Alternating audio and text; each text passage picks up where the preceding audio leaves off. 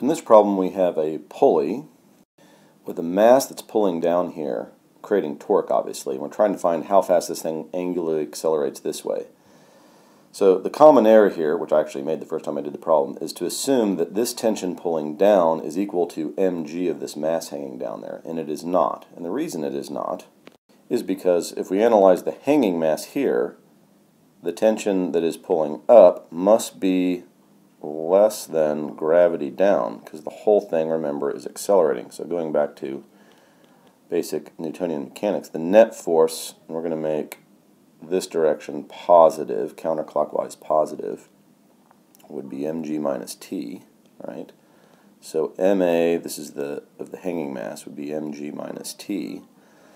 So the tension is not the same thing as mg. So the tension would be, work that out there, so the tension would equal this value right here, which is mass times g minus the acceleration of the whole system. So that's a basic error we want to avoid. The other thing we know, alright, so now let's deal with this rotating pulley. All we've really dealt with is the hanging mass here. So let's deal with the rotating pulley. What's going on there? So the net torque on this is caused by the tension pulling down, not mg, but the tension.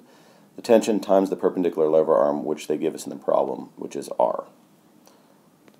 Next, we know the other equation for net torque is, like F equals ma, net torque equals I alpha. So let's write that down. And they give us the moment of inertia, they say, is this 39. That's given in the problem. So then that times alpha equals this whole business over here. So we're going to substitute in for t right there and finish writing all that out. Just like that. So let's go to the next page and work all this business out. Alright, so then 39 kilogram meter squared times alpha equals 4.2 kilograms. That was the mass that they gave us of this guy. There's 9.8 minus A, and A is alpha R for a rotating pulley, times the lever arm, which also happens to be R. R is given to us in the problem here is 2.7 meters, so we can plug it in there and there. Now the only thing missing from this equation is alpha, and that's what the problem asks for, is angular acceleration alpha. So we just solve for alpha, and alpha turns out to be 1.6 radians per second squared.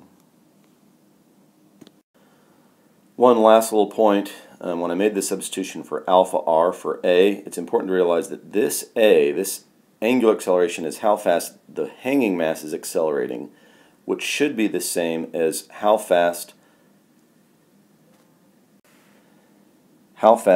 a point on the outside of this pulley here, a point on the outside, the tangential acceleration of every point on the outside of this pulley should be equal to the acceleration of the mass falling down this way, which is also at this point tangent to the circle. So that's why I was able to say this is the tangential acceleration of a point, any point on the outside of the circle of the pulley, and is also equal to the acceleration of the mass falling down.